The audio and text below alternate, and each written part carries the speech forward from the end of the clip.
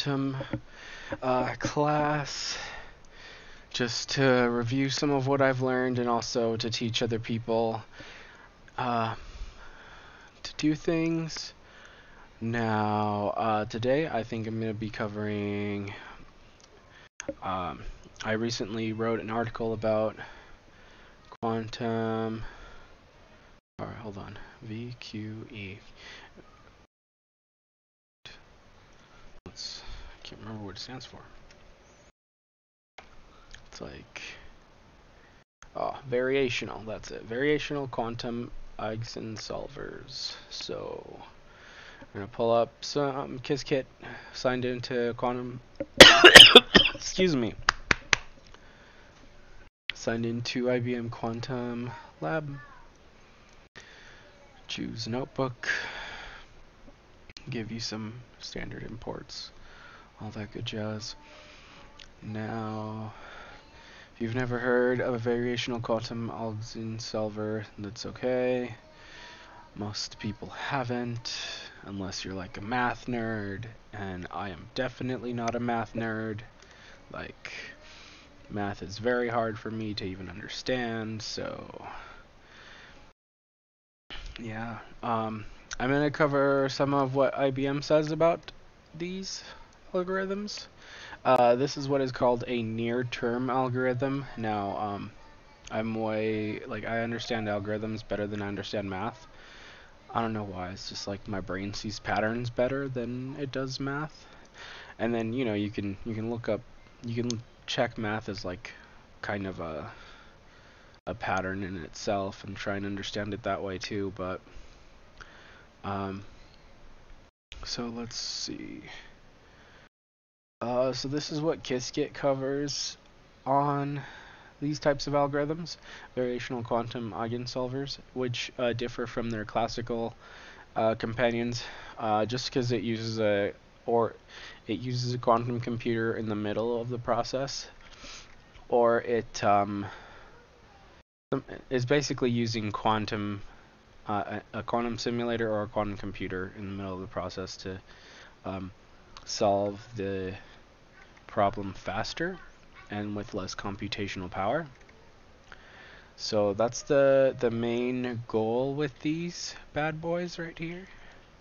Let's go to the introduction and check it out. In many applications, it is important to find minimal eigenvalue of a matrix. For example, in chemistry, the minimum eigenvalue of Hermitian matrix characterizing the molecule is the ground state energy of that system. In the future, the quantum phase estimation algorithm may be used to find minimum eigenvalues. However, its implementation of useful problems requires circuit depths exceeding the limits of the available hardware in the NISQ era. Thus, in 2014, Purizzo et al. Proposed VQE to estimate the ground state energy of a molecule using Schauer circuits. Formally stated, given a Hermitian matrix H with an unknown minimum eigenvalue, lambda minimum something, I think that's what that is. I can't remember what this is. But associated with the eigenstate, and if you know, you can definitely drop a comment. This is definitely bracket notation, these two, so I know that it involves quantum stuff, but I don't remember what this symbol stands for. VQE provides an estimate lambda bound to lambda minimum, and that gives you a bunch of math symbols, which I am still depicting. So I think this is an H gate, and then this is let's look it up while we're here, right? Curious mind and all. Ha ha ha ha ha. What these do? Psi. It is called psi, and it does. It's a wave function. Oh. Okay. Well, see, I know about wave functions and wave function collapses, but I don't know all the symbols, so it's hilarious. It's nice to fill in some of the gaps, though. And then they give you a mathematical background. For those of you who need proof and all that, go ahead, read it, love it, enjoy it, prove it away. You know, if you find something wrong, go complain to IBM about it, not me. I honestly don't care if this math is wrong. I just care about the results. Results is what I care about, and algorithms have been shown to give results. Like this one, Variational Quantum Eigensolver. So basically all this is saying is that you can represent some problems as state problems, and because you can basically use like another variation of that problem and represent it as a bunch of states or energy levels, and because it's, you know, those energy levels, you can just use a quantum computer, because that's exactly what a quantum computer does. And by switching those energy state levels, you can get the best answer.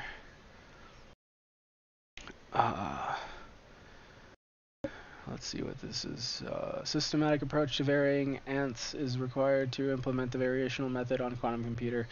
VQE does this so through the use of parameterization circuit with a fixed form. Such a circuit is often called a variational form, and its action may be represented by the linear transformation U to, I think that's theta.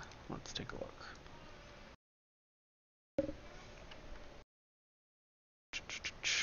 I know, right? I'm learning with you. That's the way this goes.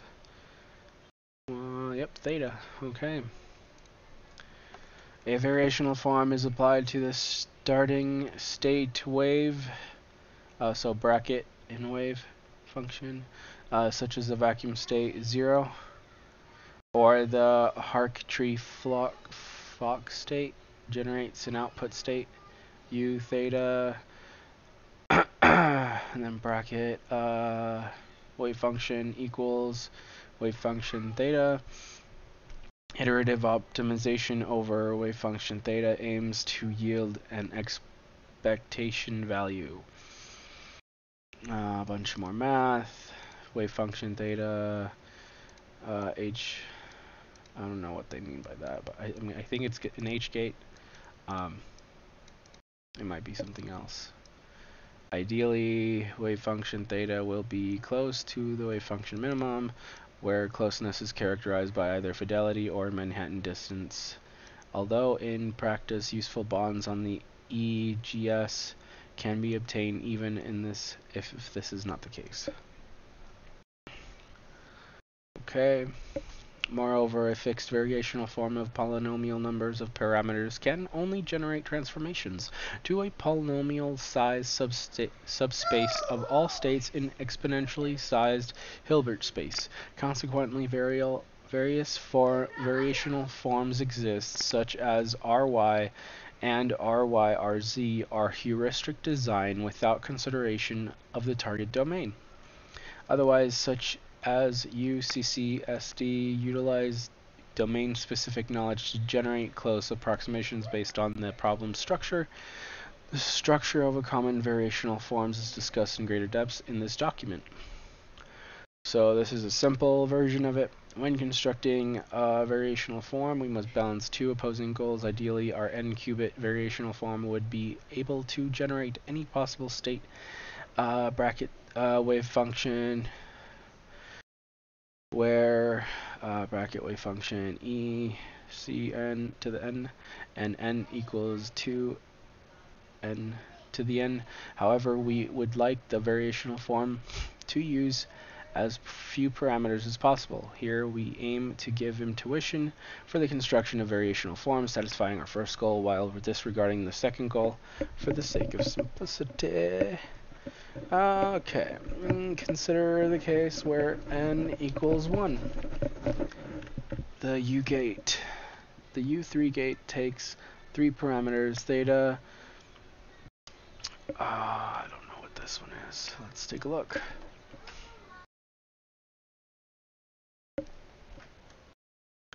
What are you? Pi, phi and psi. Why so many Greek terms, you jerks? Greek. Okay, uppercase, lowercase, ancient Greek, blah blah blah. But what is it? What does it do? Tell me. Tell me secrets of the universe. I need to know.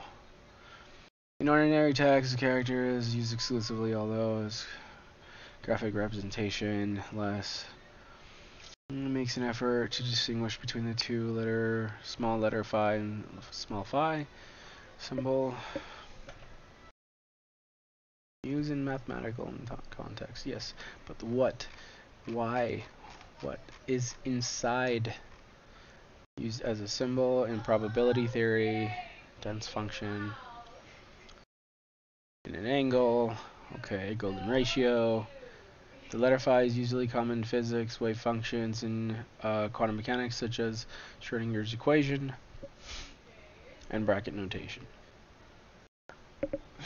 Okay, well, it still doesn't tell me what it does, so I guess you're gonna have to look deeper into what that does, because I have no clue.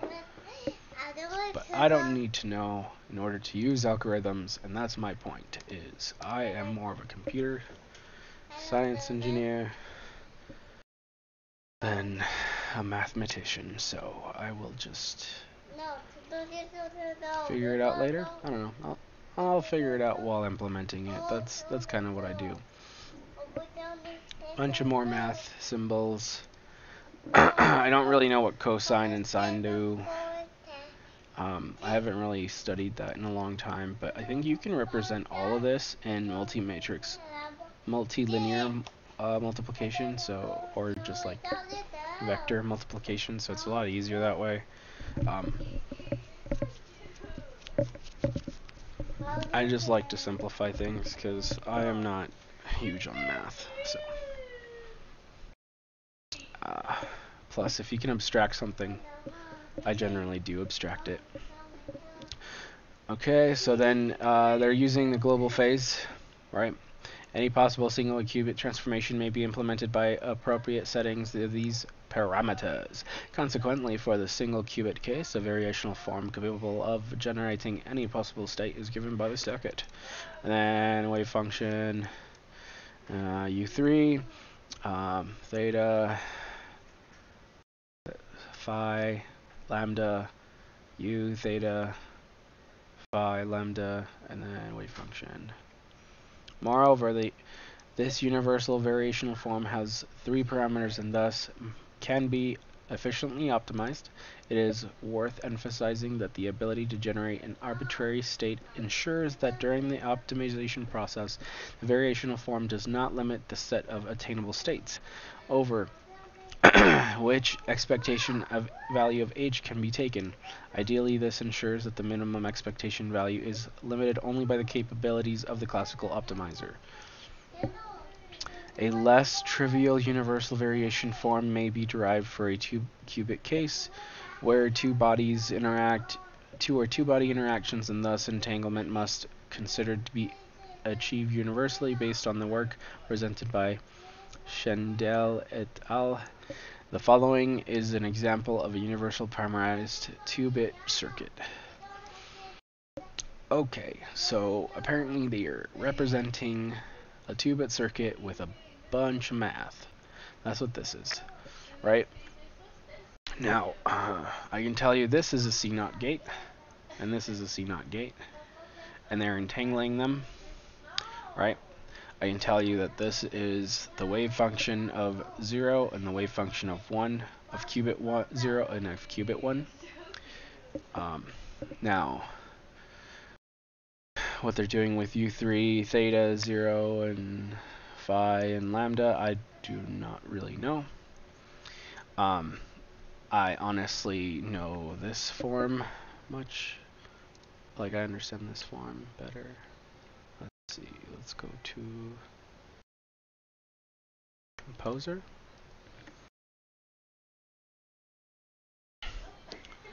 Alright. So, qubit 0, let's put an H gate there, and then a C0 gate here. I don't know how to flip C0 gates. Flip it.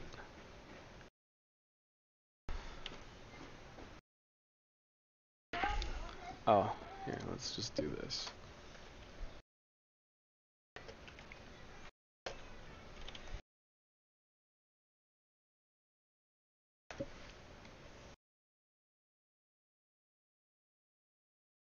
That should give us a flipped C0 gate.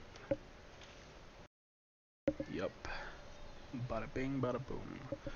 So it looks something like this, and then RY probably in the middle of these. Something like that. And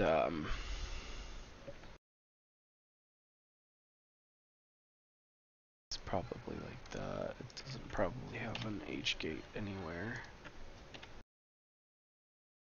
Let's remove it. Alright, I will remove it here. Is that better for you? Does that satisfy your needs? No? Oh, you jerk. Why aren't you removing the thing? Up and run? Oh. Oh yeah, you can run it on an actual quantum computer. This is a real quantum computer with 5 qubits. Cool stuff, right?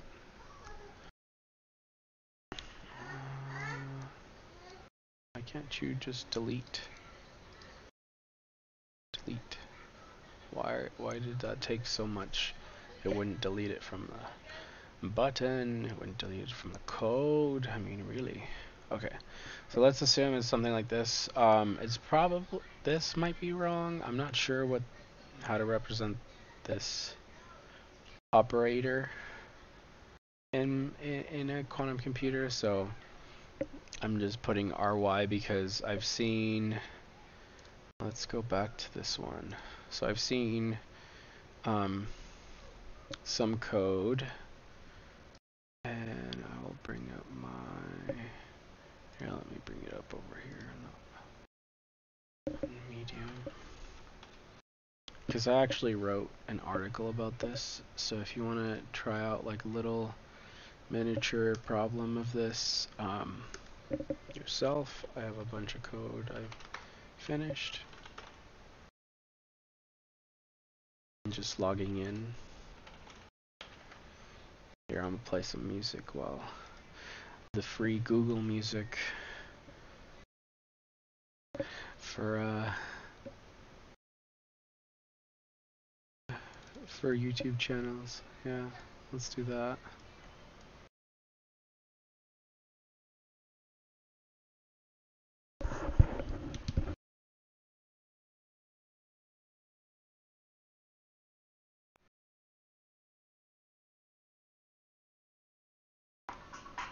Oh, it's sending it to the wrong.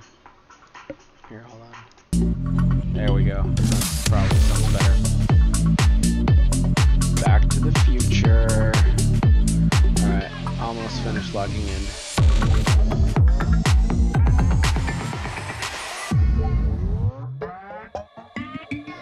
So feel free to check my article out.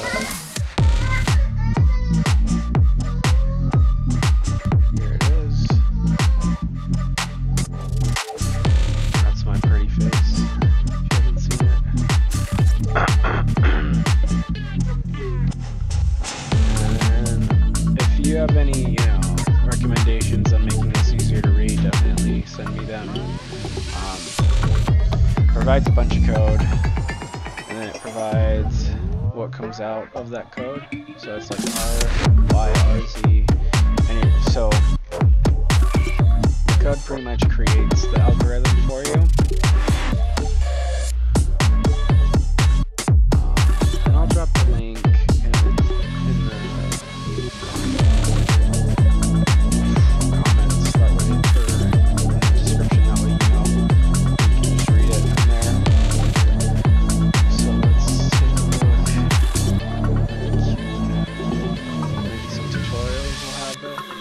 I'm just gonna look around.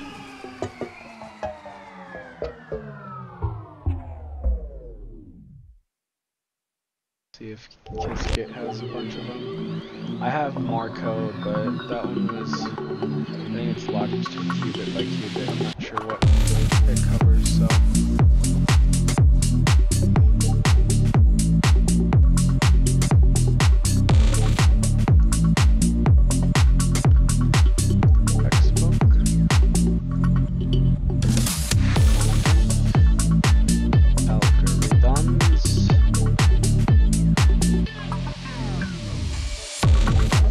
I think I'm going to cover quantum key distribution as well, because that's pretty classical, and that's something that we can use right now. Let me lower this music. Kind of getting to me. There we go, that's a little better. Okay. Maybe another one. There we go. Okay. So, yeah, quantum key distribution is pretty cool. Phase estimation, Shor and Grover's, that's pretty classic when you're like trying to learn quantum computing stuff. So definitely check some of these out, play around with it. That's the best way to learn any of this, is just to go to IBM Quantum, sign up for an account, you know, and then like start playing with this stuff, because that's really the best way to learn for me, and I definitely recommend doing so. Okay, where is the theme? I want to change the theme.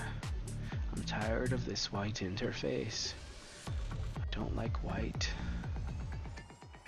Yes, bring the darkness. That's it.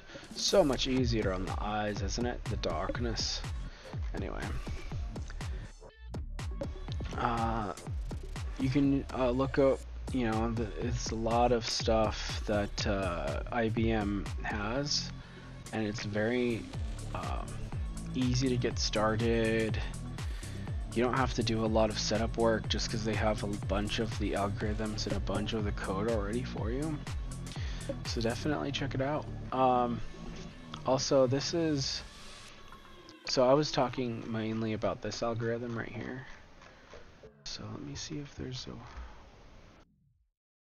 Variational Quantum Solvers.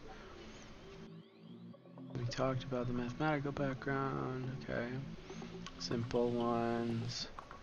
Run on.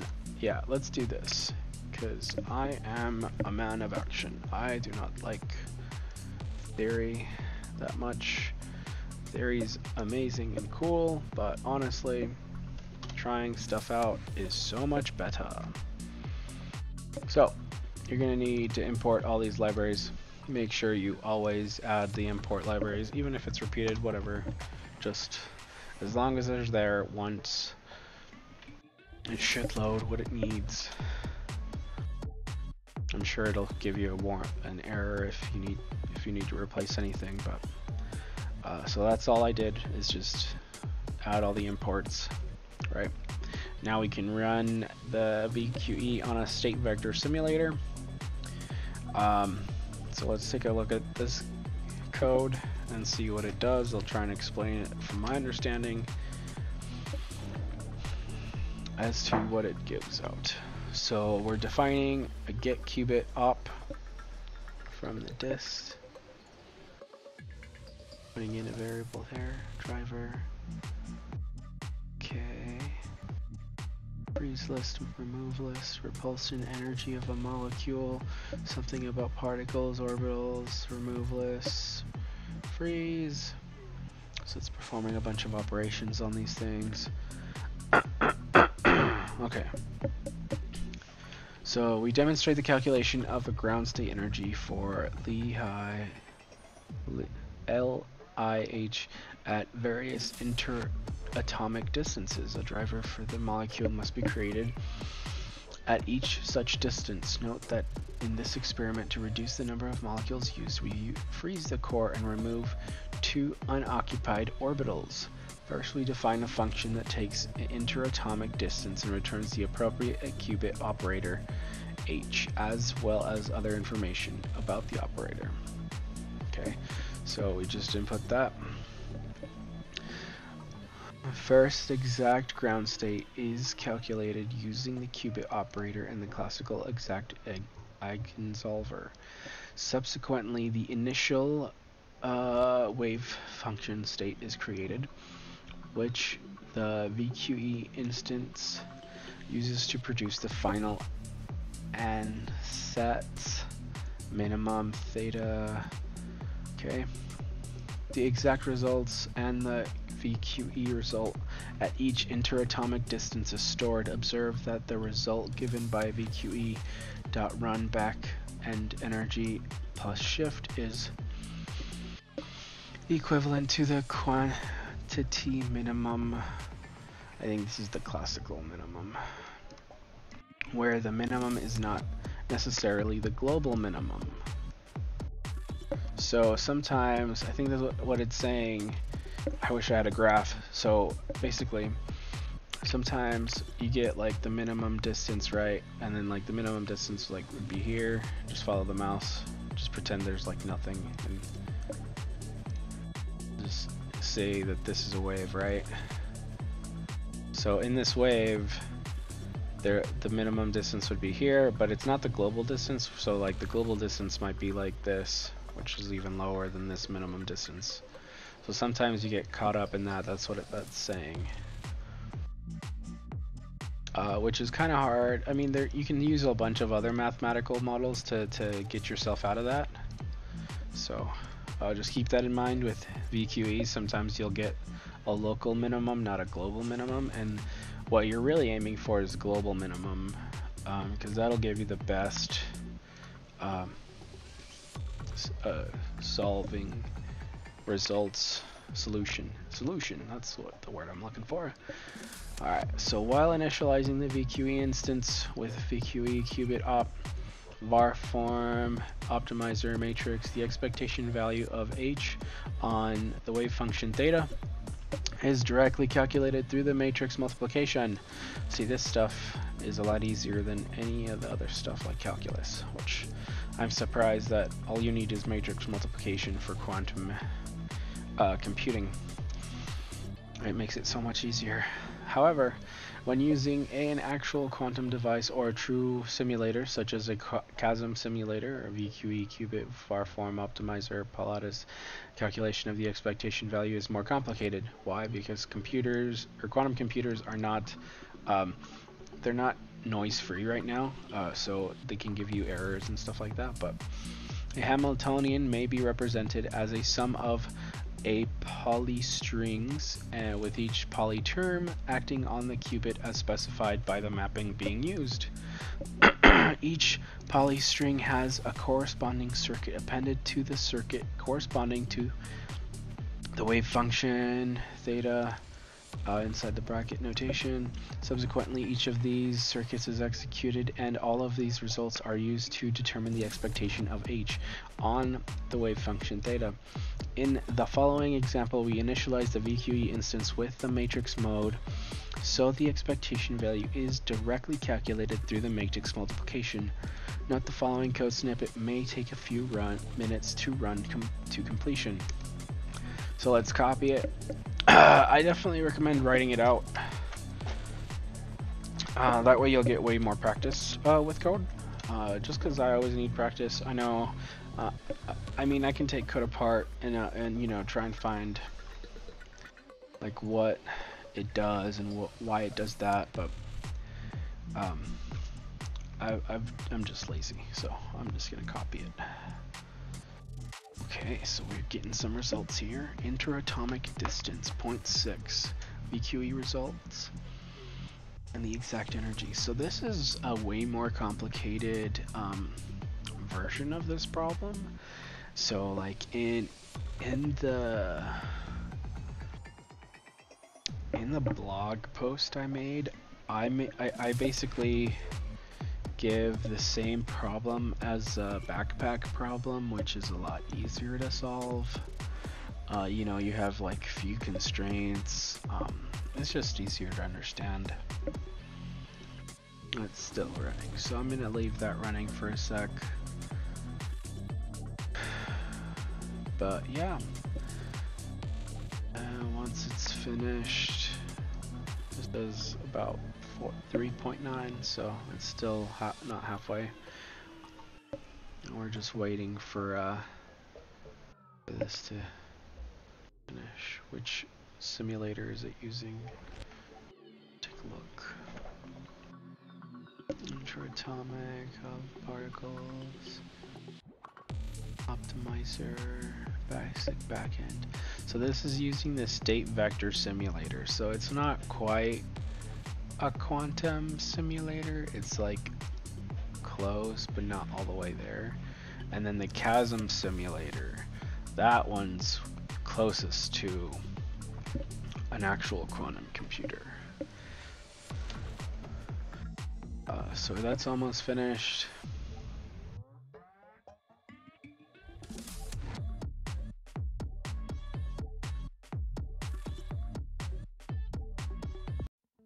I'm gonna change up the music a bit, see what we got up in here.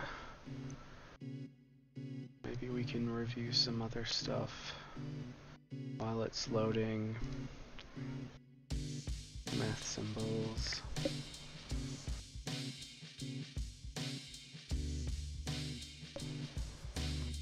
State vector simulator. And then it's gonna create a graph for us, which is cool. Alright, all energies have been calculated, so I guess we're gonna see it in a graph. And this is it. So what we're mostly trying to find is like the lowest setting of this right here, this energy state.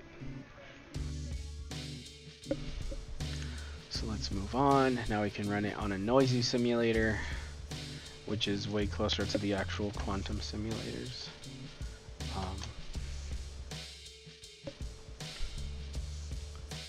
Take all that and run it.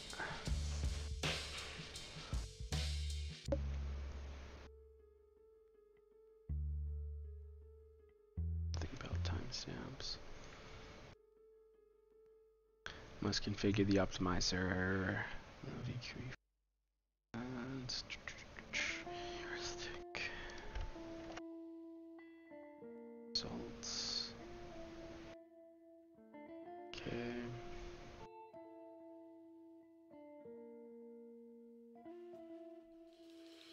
Well, I guess that's all they give. But here, let's when noise mitigation is enabled, even though the results does not fall in the chemical within chemical accuracy defined. Okay. And so this is like a VQE. I think it's to simulate molecular interactions. No, so it's simulating molecules using VQEs, which is really cool. Just because that's one form that we can use that already with the noisy quantum computers we have. And then if you want to check out my article, definitely do so. Near-term algorithms, hybrids. It's on medium.com. This is a simpler version of this problem where I just define a backpack dilemma,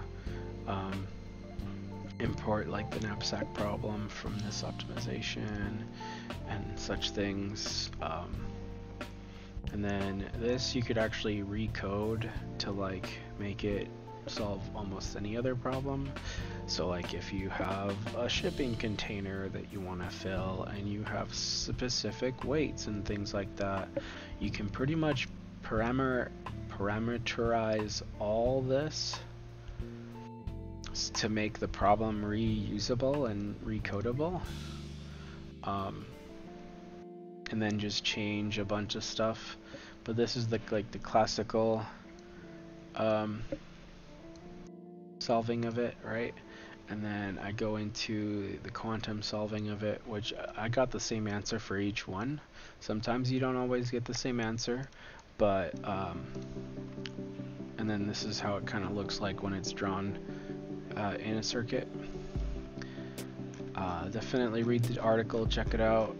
do it yourself, see if you get any different results, or if you want to represent the problem in a different way.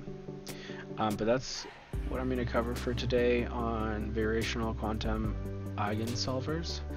I'm going to try and cover more of these algorithms and protocols at least once a week on Wednesdays, about 12 p.m. Mountain Time. It was like 10 minutes late today, so I apologize for anyone who's waiting on me.